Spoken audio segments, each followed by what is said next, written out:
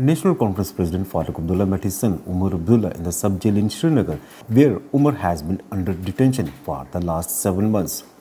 Released on Friday after his detention under PSA was revoked, former Chief Minister Farooq Abdullah drove from his residence to nearby Hari Niwas, where Omar Abdullah has been under preventive detention since February 5 under PSA.